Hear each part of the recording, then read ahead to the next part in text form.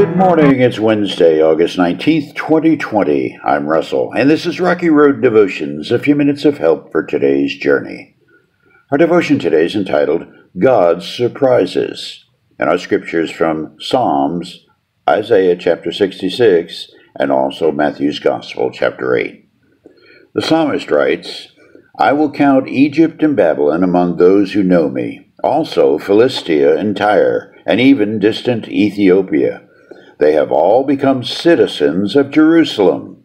Regarding Jerusalem, it will be said, everyone enjoys the rights of citizenship there.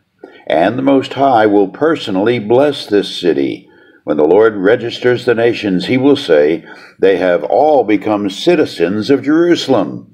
The people will play flutes and sing, the source of my life springs from Jerusalem.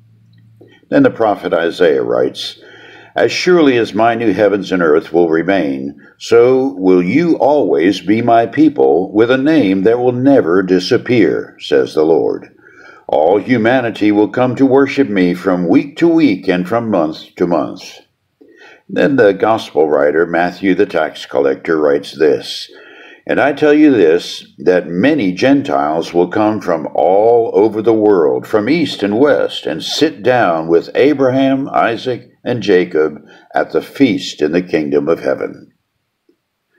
There are way too many to count, all those little hints in Scripture that we humans are miles off course when it comes to living out God's plan for humanity. These three little samplings of today's readings, the Psalm, the Prophet, and the Gospel, are a stark contrast to the way we see things in the 21st century.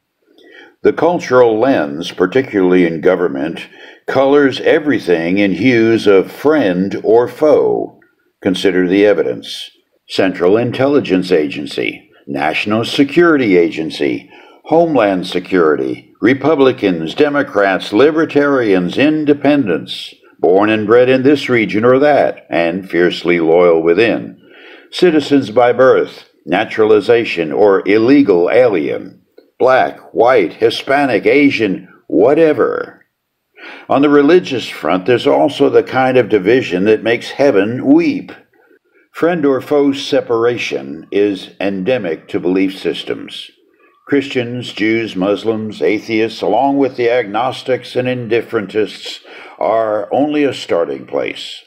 From there, we separate into what kind or brand. In Christianity, there's Calvinism, Arminianism, free will, independent, Roman Catholic, and 1,000 other choices. And don't even get me started on the denominations within the brands. And where did it all come from? Our division comes from the perception that the other person is either just plain wrong or just doesn't get it all quite right. And so you have people separating from each other, building bigger walls, wider divisions, longer tunnels of doubt and suspicion. And then there's God in heaven, perhaps with a tear in his eyes, but unworried. And what God said through the psalmist, the prophet, and the gospel writer is that someday God will bring together all those who have so successfully divided themselves from each other, and every dividing thought will melt into a wisp of thin air. Every harsh idea will crumble like Babel's tower, and brothers will be reunited like Jacob and Esau, falling on each other's necks, glad to be together. There will be singing of a new song, dancing to match the angels' clapping time, and newness to fellowship that will not disappear, ever.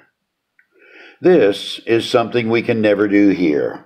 All we can do is point to it in faith and lift our collective little voices and pray, even so, come, Lord Jesus. For you today, after you're done reading this devotional or listening to it, take a few more moments to go back and read today's full lection, Psalm 87, Isaiah 66, and Matthew 8. And as you read, open the lens in your heart that sees with the kind of love God has for everyone, and measure that against some of the things you've either been taught or have come to believe about others. And then spend a little quiet time, not speaking, just being silent and listening for that still, small sound of sandaled feet coming near. God has some surprises in store for us. Don't let the sounds of hatred, violence, and greed drown out the good news. You chew on that as you hit the rocky road. Have a blessed day.